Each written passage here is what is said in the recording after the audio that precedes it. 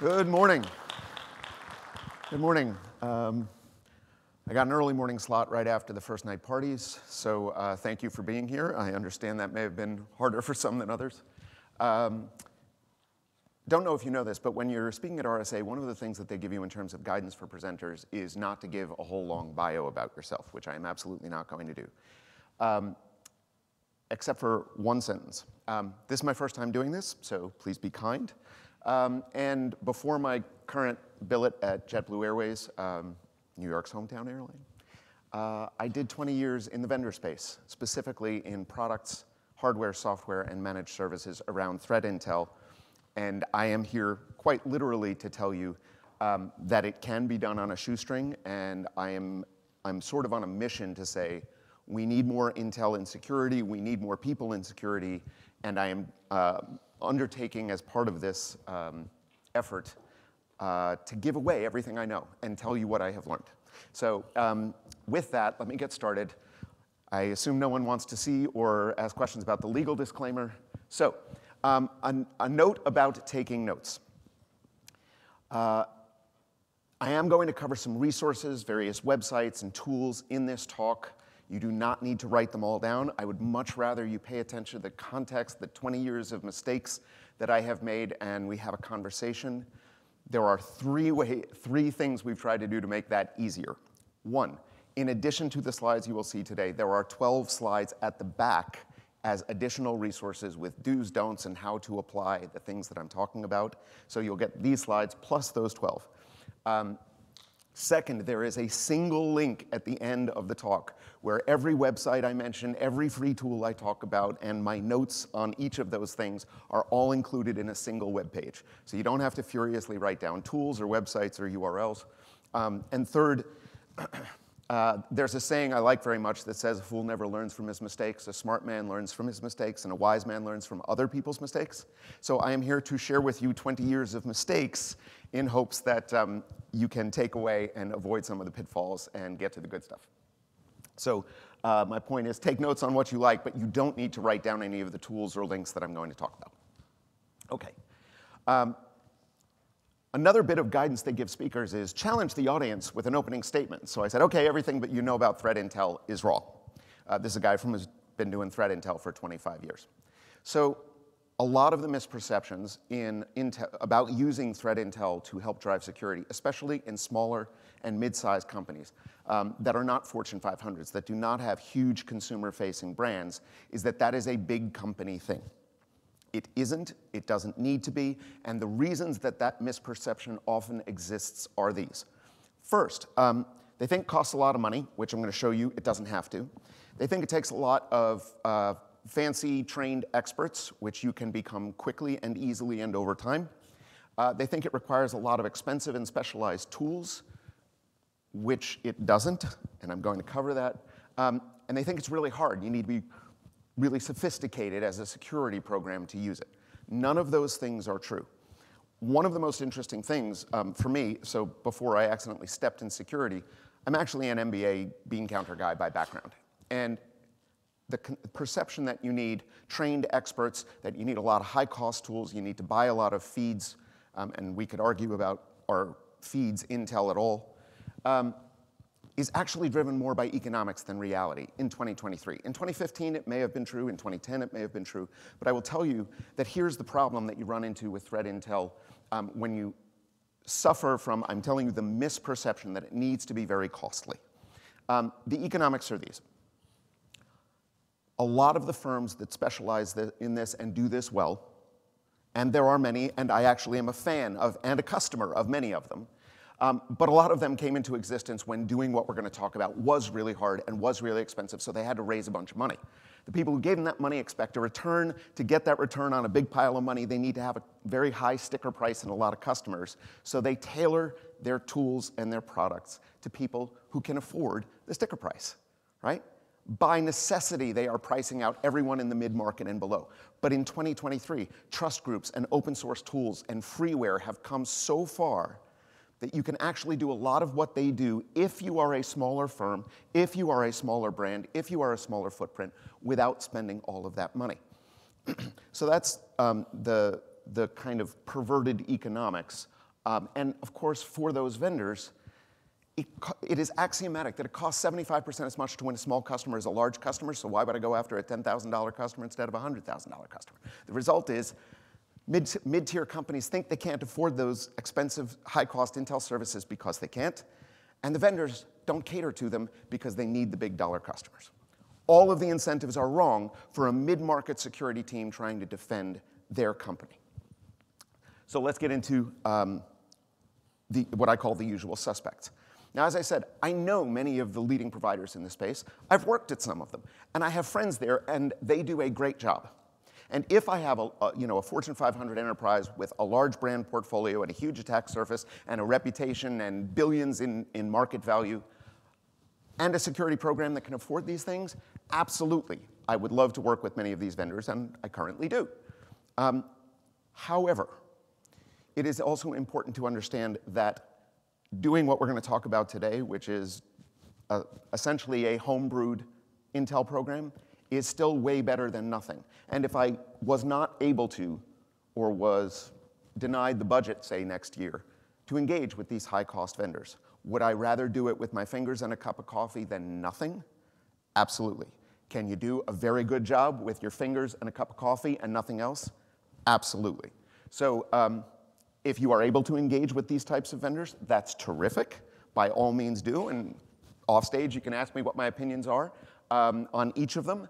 But in some ways, the bigger companies do have it easy. They've got budgets. They've got people to work all this stuff. So obligatory, adorable animal picture. So what is a little guy to do? So there are actually some advantages to being a smaller firm. And there are actually some advantages to having a smaller program because it generally means if you are not a huge enterprise, if you don't have one or a portfolio of massive customer-facing brands to defend, if you don't have a sprawling, accretive network that has grown through acquisition and organic growth over 20 or 30 or 50 or 100 years, and you've got PII and PHI and sensitive data spread from here to breakfast, that can actually be an advantage. So here are some of the other pros that you may not think of when it comes to doing Intel for a smaller or mid-market company. Generally speaking, you tend to have a smaller attack surface. And we're going to talk about how you can take advantage of and monitor that. It's also true that generally speaking, you are a lesser target. Now, one of the interesting things is that the company where I work today, we have a number of separate business units, and I actually congratulated the folks running one of them the other day because we saw a sudden increase in lookalike domains and phishing campaigns and all this stuff, and I said, that's because you've clearly come far enough to be on someone's radar. You've become a target, right? So being a smaller firm and having a smaller attack surface, whether that is speaking in terms of your brand, your network size, your public-facing internet assets, all of these things are potentially actually an advantage. Now, there are a couple of cons to being a smaller firm, of course. Smaller budget, smaller team. I would argue, though, that a lot of what you need to do to defend that smaller brand and that smaller attack surface can actually be done with the kind of money that you can fold in your pocket, and I'm going to prove it in the next 25 minutes. So stick with me. Okay. A functional Intel program, and by functional, I mean if you're not familiar with the intelligence cycle, you can Google it later, but it means you collect on a specific requirement, you distill that information into something usable, and you do something about it, okay? And a functional Intel program can consist of the following three critical tools: an RSS reader, an inbox, and, in my case, lots and lots of caffeine. So that's actually all you need, and none of this, except the coffee, costs any money. So, how does an Intel program start if you don't have one? It starts from requirements. I've learned and heard 100 pithy quotes over the last 25 years. Here is the number one that stuck. I repeat it so often, my team is sick of hearing it. A problem well defined is half solved. That is the number one thing that has stuck with me through all of my career changes. And so an Intel program must begin with a requirement. That's a term of art. It basically means a care about. And if you cannot take information, distill it into something actionable, and take an action or make a decision, it's not Intel, it's bathroom reading. So what we need first is for our security team or other stakeholders. It can be fraud, it can be marketing, it could be brand management, it could be legal, it could be senior leadership, it could be private investors or shareholders. Someone has a care about where making more informed decisions will help them. That's a requirement. And then you decide, where can I go get information that will help me distill something usable out of it and provide it to that stakeholder so that they can make a decision. That, in our biz, is called a Priority Intelligence Requirement, or PIR. I have 12 examples of, this is not strategic, the war in Ukraine kind of intel. This is daily block and tackle for a cybersecurity team. These would be my 12 first PIRs if I was starting a program from scratch. I have started a program from scratch. These were my first 12 PIRs. The other thing you see here is an implementation tracker.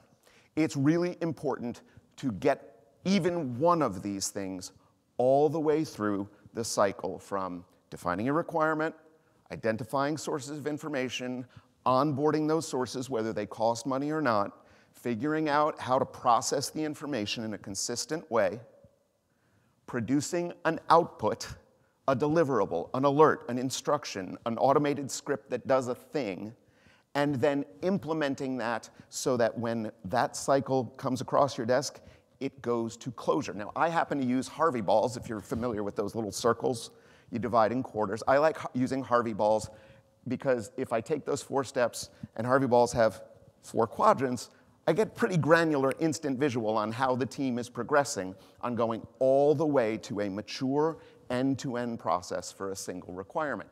And that's really helpful because, generally speaking, these things get done in parallel, and it's easy to lose track of where you are. These are just 12 examples. I aspire by the end of this year, for context, at a larger enterprise to have somewhere between 30 and 60 continuously produced intel streams, around 30 to 60 PIRs. I'm at about 25 right now. Okay, so let's talk about the 12 in detail. And again, I'm going to show a lot of websites, I'm going to show a lot of tools, I'm going to mention them, but this talk is not meant to be a list of links that I could have emailed you after the talk. What I want to provide is learn from other people's mistakes, is the 20-odd years of context around each of these. So anyone who reads any security news knows that N% of all breaches come from compromised credentials, usually due to bad password hygiene, too slow rotation of passwords, and or lack of multi-factor authentication. Can you get a bead on some of the passwords or credentials that tie to your mail domain, like eric@eric.com, without spending a lot of money on the recorded futures and flashpoints of the world? Yes, you can. Do they do a better job? Yes. If you can afford them, great. But don't think that you can't get somewhere without spending a nickel. Intel X is a freemium model. You get some data for free. You want to upgrade, they'll charge you some money. Snoospace is the same. Have I been pwned? Actually, the guy who built that ultimately open sourced it. They scrape up breach packages from the dark web. They parse out all the credentials. The one thing you need to know about Have I Been Pwned is when you sign up for it, they will only authenticate you by sending back to you at one of 5 predetermined addresses. Security at, CISO at, something like that. So you may actually have to create a mailbox just to receive the validation email. However, it's not bad. And again, as long as you work at the domain you want to monitor, so you can't steal credentials for somebody else's website, it's free. Don't forget, Google alerts are your friend. Stuff does show up in the things that Google indexes. It costs you nothing. Set up a Google alert. And if you sign up for a free account on Pastebin, where samples of stolen credentials are dumped as a marketing tactic, you get 3 custom alerts in the free tier of service. And if you want to upgrade, it's a few bucks a month. The next one is security news. And I use that term broadly. This is everything from ZDNet to every security researcher with a blog. So this is a side-by-side. I'm not going to name and shame anybody, but I will tell you that on the left-hand side is a high-cost vendor that raised at least tens of millions of dollars in capital, And they do cover Telegram and Discord and the dark web and a bunch of things that an open source Surface web tool will not. So let's take the dark web and the hacker forums, put those aside for a second.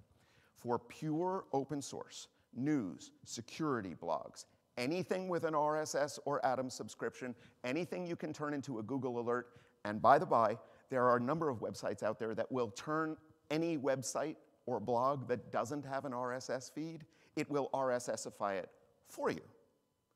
I put it all into a little tool called Feeder. I will name them. After I made these slides, they raised the price of the paid version, I believe, to $7 a month. I did an informal one-week bake-off between the six-figure provider and my $6 tool. For open source on a specific set of topics, vulnerabilities, exploits, phishing campaigns, et cetera, I ran a admittedly not rigorous side-by-side. Once I put them both in light mode instead of dark mode, because I can't see anything anymore, couldn't tell the difference, and if I could, the $5 tool did a better job. It will take, by the way, in addition to Google Alerts, anything you can sign up for RSS or email, you can also jam in their Twitter searches by both following a user and or Boolean search. So POC plus CVE, exploit plus vulnerability, all of that stuff, $6 a month. It is the best, shameless plug, I don't know them, they're not my friends. It is the best $6 you can spend to do open source intelligence. Feedly is an alternative. I just happen to like this one. OK. Next. I actually worked at one of the very early online brand protection intel firms in the late 1990s. And I still remember all the news articles about some guy who bought a Coca-Cola-related domain, even though he didn't work at Coca-Cola. And the whole world went, oh my God, you can buy a trademarked domain for someone else's brand. And Congress chewed its fingernails for 3 years before passing the Anti-Cyber Squatting Act. I tell you that story because it is 24 years later, and the domain name space is still rife with brand abuse, fraud, spear phishing, and cyber attacks. So this is one of those places where being a smaller firm with a smaller footprint in terms of brand and visibility is actually an advantage. So if you're Procter & Gamble with 900 brands, each of which can have lookalike domains being purchased daily, right, that's a lot to keep an eye on. But if you're, as a company where a friend of mine works, a specialty aerospace manufacturer, they do hundreds of millions in revenue, but nobody's really ever heard of them. But trust me, the Chinese know all the companies in the defense industrial base that make parts for the F-35, and they are on somebody's target list. So there are two ways to tackle lookalike domains. The first is you can look at them at the time of registration. So somebody goes out, pays $10 or less for a domain, and it gets added to what's called the zone file, or the master list of domains for .com or .net or whatever. And by the way, because people will usually notice today if you send them something or you try to drive them to a website that ends in .buzz instead of .com, .com, .net, in my industry, .arrow, right? These are things where these things are concentrated. So it turns out you can actually download the zone files for most generic, non-country TLDs yourself for free, every day, if you wish. Now, I wouldn't do it with .com because it's 300 million rows and it's a big download. But if you go once, you sign up at ICANN for a free account. Again, you don't have to write, all the links are in the jump link at the back. You sign up for a free account, you download the zone file, and then you just search through it. Now, everything I'm talking about, by the way, I am not a programmer, I'm not a command line guy, you will not hear me say, just write a Python script. I go to those talks and they're like, and then you just download R, and then you run these scripts, and I'm like, yeah, you lost me, I'm not that guy. Everything I'm telling you can be done in a browser or Excel, there's no programming or command line required here. Download it, I use a tool called AstroGrep. It's like grep, which you do from a command line, in a graphical interface. You type in your brand, you say, I want variations, wildcards, stars, question marks, and it searches for you, and it tells you all the extant, already existing lookalikes that match your brand. And you go, well, we own that one. That is our website. We defensively registered these two, and all the rest are someone else's, and that's bad. Now, if you have a very small cadence of new ones and a very small universe of bad existing domains, my personal recommendation, is block them all, period. block them in your mail gateway, block them in your firewalls. You shouldn't be able to get mail in or browsers out. Just no. Now, if you are a larger brand, larger visibility, or your brand is a common name, you may need to be on a more regular cadence. So you can either do this once a month or once a quarter, and this is domains that have been registered whether they are live or not. An alternative is to look for domains once someone has assigned them a record in the DNS. So whether they have an A, that's web, MX, mail server, or other records in the DNS, once someone who bought the domain has said, make it work, it will be discoverable by any number of automated tools. The one I favor is called DNS Twist. Now, that is a command line tool. It's a Python library.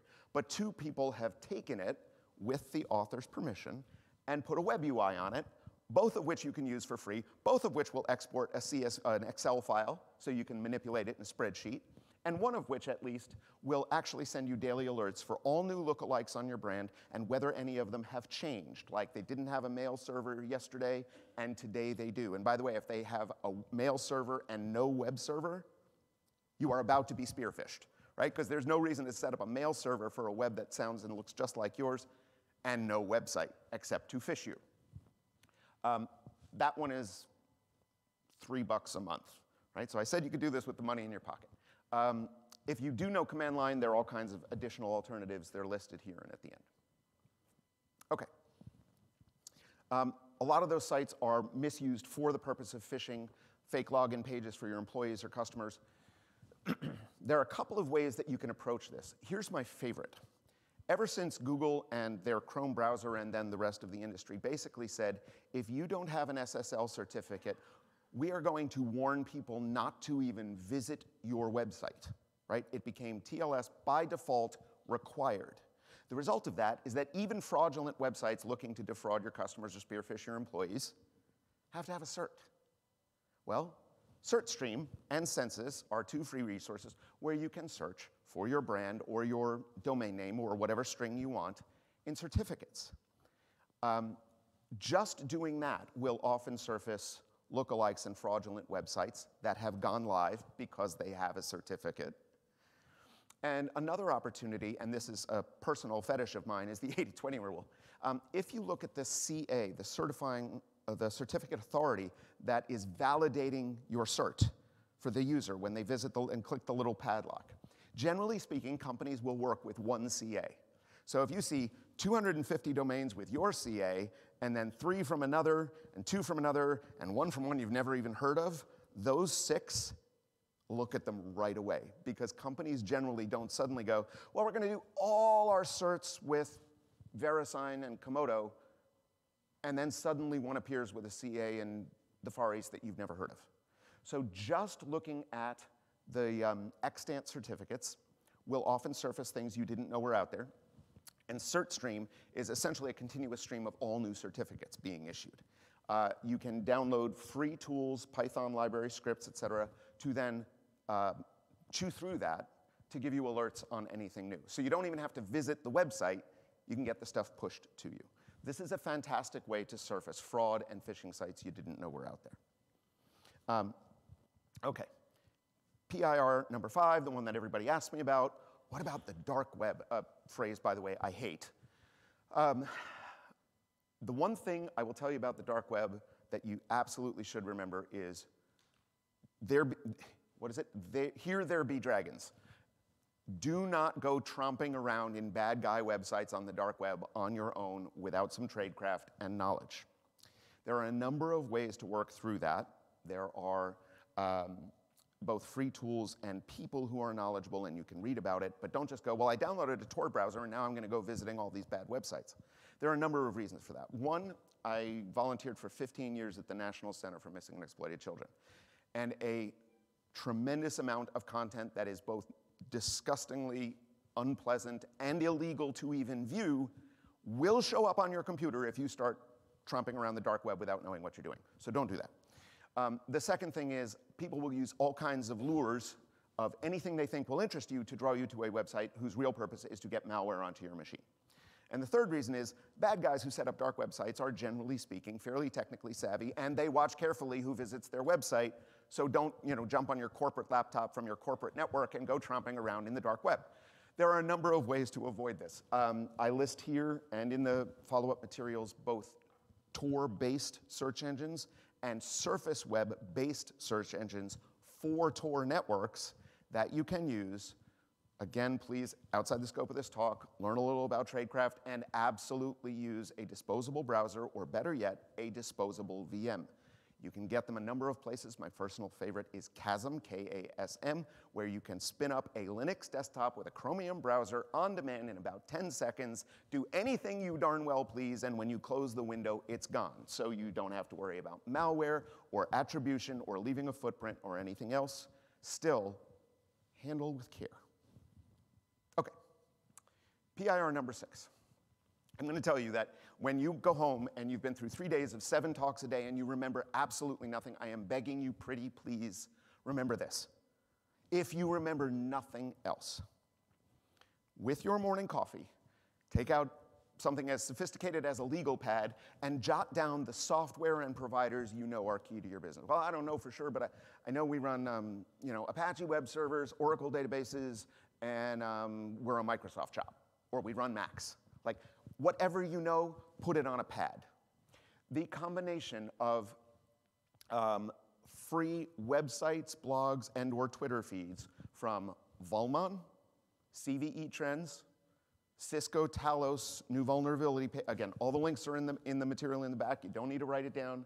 Talos, the zero-day initiative, CISA's known exploited vulnerabilities list, which is spot on if usually 7 to 14 days behind the times. But once they publish, they're right. And a set of Twitter alerts for clever Booleans like POC plus CVE and exploit plus vuln. I know, as I said, I have worked at, have been a customer of, or have evaluated nearly every one of those fancy high-cost logos I showed at the beginning. And on the particular topic of new vulnerabilities and new exploits dropping, this may be not as good, but I'd put it at 95%, and none of it costs a nickel. So grab a cup of coffee, put these 7 things into an RSS reader, scroll through it, and if you say, well, I'm Microsoft, Apache, and Oracle, and keyword search it for the things in your shop, because, and this is a true story, the time from exploit dropping publicly to being under attack is now typically, for like a remote code exploitable, really bad CVE, is under 24 hours.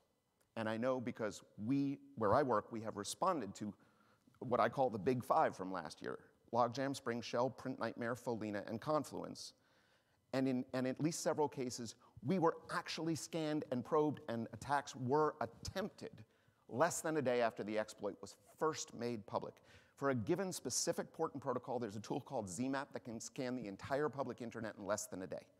So once one of these things drops, that's put down your coffee, get on the phone, and clang the bell. If you have an externally facing asset with a new CVE for which there is now an exploit, whatever you're doing, stop and do this instead. And this is as good as any paid service I have found to keep you abreast of that. Doesn't cost a penny. Okay, vulnerability checks and other review of your own attack surface. This is, I think, the only one where I actually have 2 slides. These providers generally, or these tools generally fall into 2 categories. The ones who are reporting focused, lots of pretty visuals, stuff for the board, scores and colors and red light, green light, and A through F, and that's great. Selling you one report does not make them enough money. See investor economics from earlier in this talk. Okay? Many of them have figured out that the only way they make business is by selling you 50 of these things on your top vendors. So they will often tease you by giving you the one on yourself for free. So let them. Right? Hi, Risk Recon Security Scorecard, BitSite, etc. I'd like a free report on myself, please. Any sales rep will probably hop to and get it to you because they go, boss, I got a hot lead. They offer the free report, take it. Now, take it with a ginormous grain of salt, because this outside-in view and how they scan and what they do, it's full of caveats. If you want to corner me in the hallway and we'll talk about ASM vendors and the latest buzzword bingo, I can do that all day long. And I worked on an ASM product for 4 years. But if the ratings say, for example, open ports F, like take them for what they're worth. If there's good stuff in there, the stuff that you should like put down your coffee and yell, take it for what it's worth. They offer the free service, take it.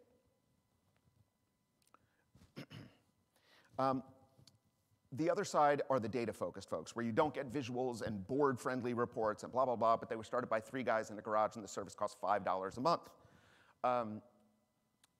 Most people know Shodan.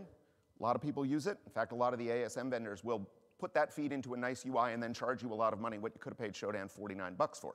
So don't do that. I actually prefer, binary edge. They look a little deeper at vulnerabilities. And again, Census, which you do have to sign up for, but the account is free. These are all ways to check your own attack surface for open ports, vulnerabilities, low-hanging fruit. And again, the most expensive of them is practically lunch money. Okay.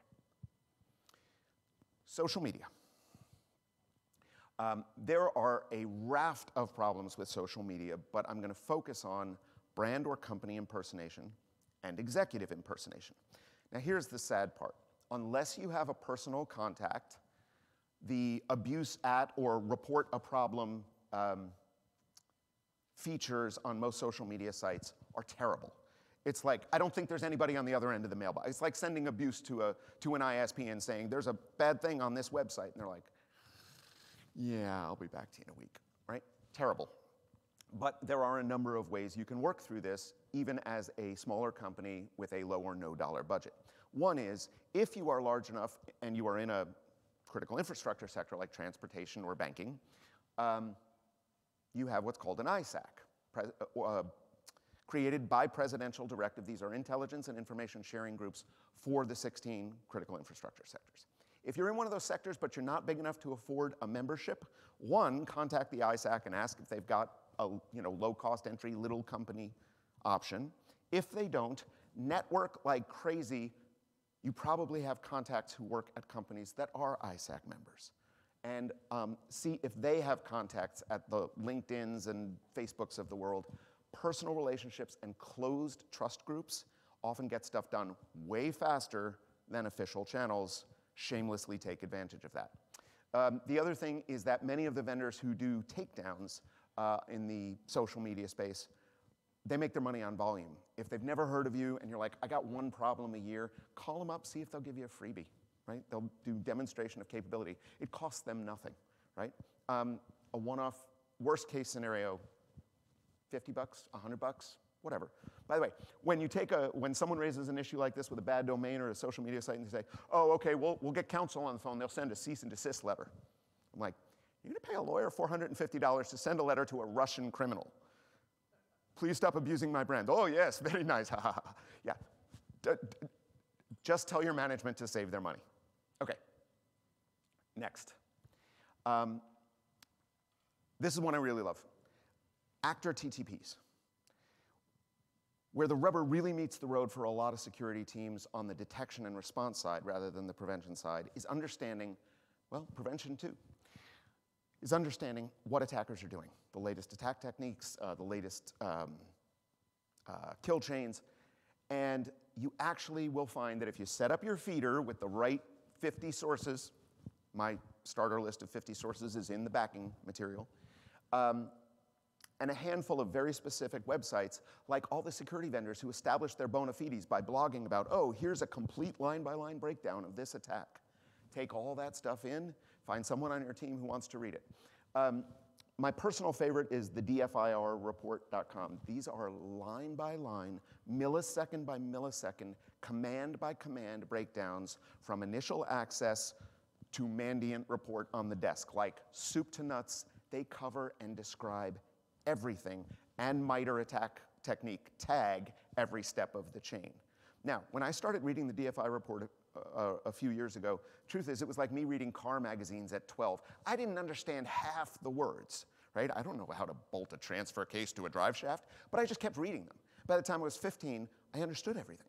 And that's what I've done with DFIR reports, right? Now I can understand all the technical stuff that I just let wash over me. So these are all available for free and are often very timely and will give you everything from how they gain initial access, the poison Google ad for the downloadable software contained this, which launched a bash script, which did an additional download, which wrote and executed a PowerShell script, which downloaded Batloader, which hop, royal ransomware, right? And they will take you through every step of the chain and show you how to break it or how to detect it with all the things you need to make SIM rules or detections for your EDR console or whatever. One other thing, if there's a specific technique you're concerned about, look for someone who has a detection rule for it. Look at SOC Prime or sites that, for the Splunk community, Elastic. There may be a detection for a tool you don't have, but if you can read their detection, you can often suss out the logic and then just convert it to whatever syntax or tool you actually do use. Almost done. I do want to leave time for Q&A. So, a lot of estimates that something between 10 and 20% of all data breaches are because someone misconfigured a cloud service. Storage buckets. There are no good services out there. Strangely, the only three I have found are free, and low cost. There isn't a high cost service that I have found for this. Grey Hat Warfare has a free tier, has a 25 euro tier. Depending on how often you show up and what you see in your free searches, you may or may not decide that the 30 bucks is worth it. That's the best and most expensive of the bunch. OSINT.sh has a public bucket search. You can search for keywords, document types, all that kind of stuff. And my personal favorite, just to make sure you guys are awake, anybody shout out the URL if you know it for how to get to image search on Google. Anybody? Images.google.com. How about news on Google? News.google.com. Did anybody know that Google has a cloud bucket search? No, and I'm pretty sure that's by design. You know why? That's the URL. No kidding. Obviously not something they intended the broad public to use.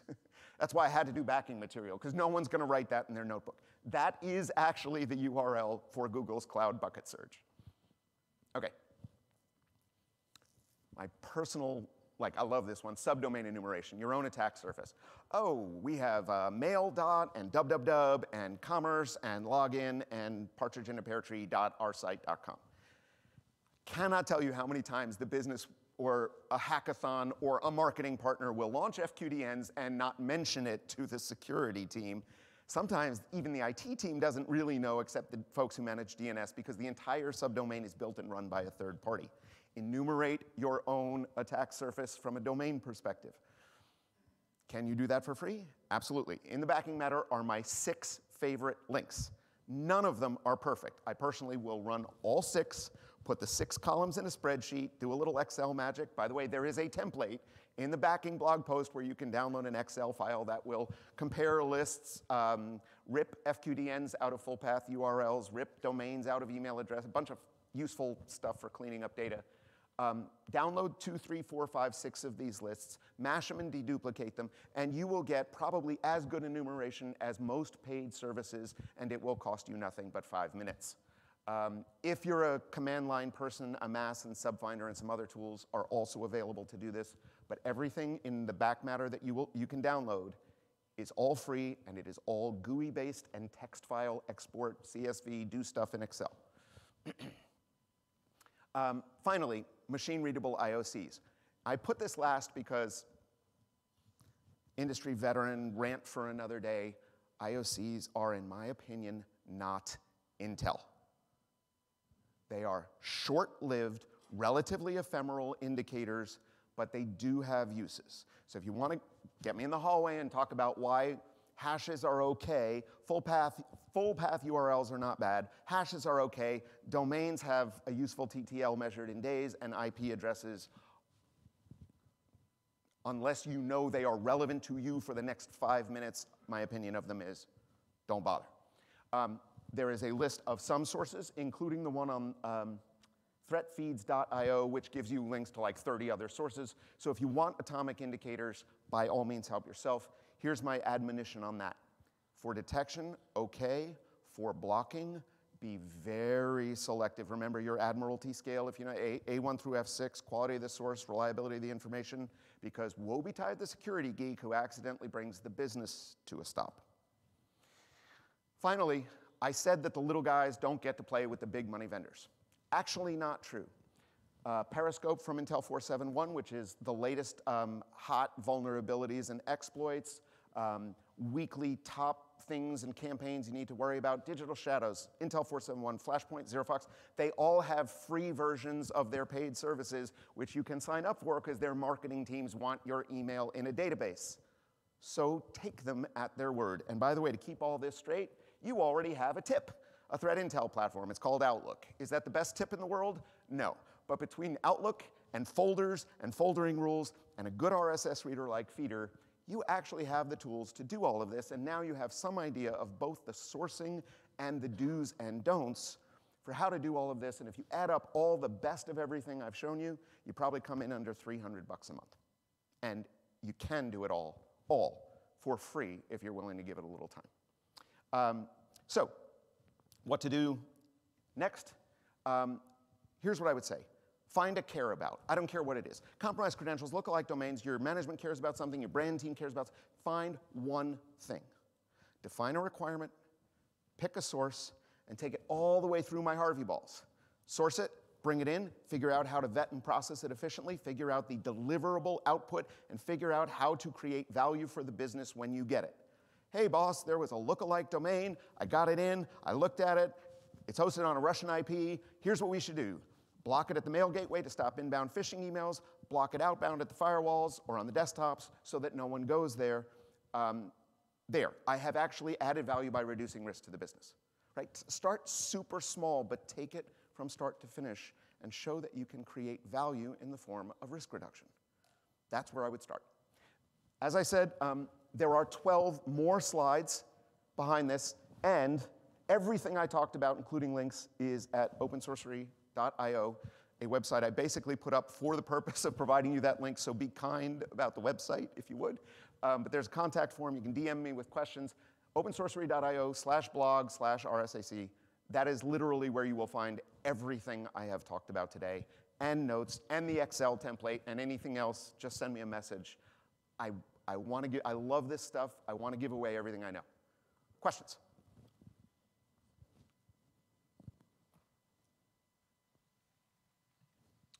Jeff Carpenter. Hey, Jeff. Are there any requirements you have where you found you couldn't find any free sources, or the free sources available or cheap sources available were too low quality to be useful? Yeah, thanks for the question, Jeff. So as I said, where there are no good answers, the cloud search, like bucket misconfigurations, that kind of stuff. And when you move from pure like SOC level stuff to what in the term of art are called tactical and strategic, right? If you actually, there are incredible sources out there. I'll give you an example from another part of my life. I actually sat at a console that used mobile phone data, geographic concentration data, and I watched the buildup of Russian troops on the Belarusian border for months. That kind of data ain't free, but you'd be shocked at how low cost it's available. So when you move into things that are tactical or strategic, either to a large enterprise or at the geopolitical level, you're going to pay, commercial overhead is now astonishingly affordable. You can have sub-meter resolution photographs of anywhere on Earth for $900 in 24 hours. Incredible. But you are moving up the cost chain as you move up the operational to tactical to strategic intelligence production. Yes, sir. Hey, I was wondering if you have any recommendations for information sharing resources for maybe a smaller org that's not in a critical industry, that doesn't have that government-appointed ISAC group. Yes, trust groups that are not industry-specific, but InfoSec-specific. So ask your network. Just blatantly say, hey, is anybody in a closed Slack channel? Anybody know any industry groups? The Aviation ISAC folks have our official portal, but we also have signal chats, right? So the folks who do SOC have the SOC channel, and the folks who do fraud have the fraud channel. Just ask and network like crazy. Many of them will be by referral only, but I will tell you, having been in a couple of them for years now, the intel that you get, the ability to find people who have just been laid off when you are in a position to hire, and the ability to find new opportunities if you're in a position to need a new opportunity, astonishingly better than anything you will see on Indeed or LinkedIn, both getting people, finding jobs, and trading information. Blatantly ask. If you can get into those trust groups, it is absolutely, there's gold in them Nar Hills, absolutely. Hi. Hi, what kind of advice do you have on defining metrics? It seems that quantifying and qualifying metrics is a little difficult in the intel space. It is. I'm sorry, I'm only laughing because literally metrics in this realm was my B-Sides talk in New York 3 days ago. Nice. And the title was called The Metrics Mess. So that tells you kind of that I come down where you are. I will tell you, as the by origin MBA bean counter weenie, as much as possible, right, we as practitioners tend to get hung up on the idea of the things we do every day. And I'm here to tell you, as the MBA guy, not the security guy, management doesn't care. They absolutely don't care about, you know, the SIM detection rule leverage the EDR. They don't care. Here's what you say. The metrics that matter to them are, how did we reduce the likelihood of a bad thing happening in whatever quantitative terms you are able to create for that? Did we detect any bad things? And if so, are we getting better at detecting them faster? Did we help ensure compliance? Because in many industries, the regulators will hurt you more than the criminals. The fines can be bigger than the thefts. Did you help ensure cybersecurity compliance, or did you defend the brand? I would argue that everything a security practitioner does in cyber actually contributes to only one of those four things. Prevent the event, detect it faster, defend the brand, help us be compliant. Everything we do from a management view should be one of those four things. I'm sorry, then you, okay? Please, go ahead. Thank you. Just wondering, for super small business where they don't even have a security officer, what's the bare minimum that you suggest they take care of? Two things. One, outsource as much as you can, but ask the vendors what they can bring to the table in terms of security, and the best endpoint protection you can afford. I'm not here to proselytize for one vendor versus another, but have your workstations with the best, what used to be called antivirus software, EDR is the current term, the best you can afford. The other thing I strongly recommend is whatever controls your connections to the internet, be as restrictive as possible. Here's an astonishing fact. I may have the numbers wrong, but directionally you'll get my point. There are 300 million domains registered. There are 180 million live Apex domains on the internet. Most humans and businesses visit less than 300 of them ever. So the more restrictive you are about going anywhere on the internet except where you know is good, right? The Alexa top 1,000 and the 5 companies your company does business with can be all you ever need to touch on the internet. So be as restrictive as possible on connections. Thank you. Sir. So besides the RSS feeds, do you know if the tools that you outlined are fairly stable for like API availability, or? Yes, many of them. And some of them, if they don't have an API, so I'll take the RSS reader as an example. It can output, obviously you can put RSS into other formats with a transform, which you can download for free. You can export the OPML file and take its configuration out. Almost everything, even if you have to pay from the freemium to the free to the premium model for $10, almost everything now that spits out data will have either an API or some kind of text or CSV download. And if, again, I promise this would all be UI-based, but if you don't know how, find someone who can, or a bot, because it's that simple, write me a Python script to visit this website every morning, click the download link, and put the CSV on my desktop. You can now have a bot do that for you. Get the data out. Like I said, I'm a bean counter. I put everything in Excel because rows and columns make me happy. Anyway, DM me, hit me up, tackle me in the hallway. I'm out of time. Thank you. I hope this was helpful.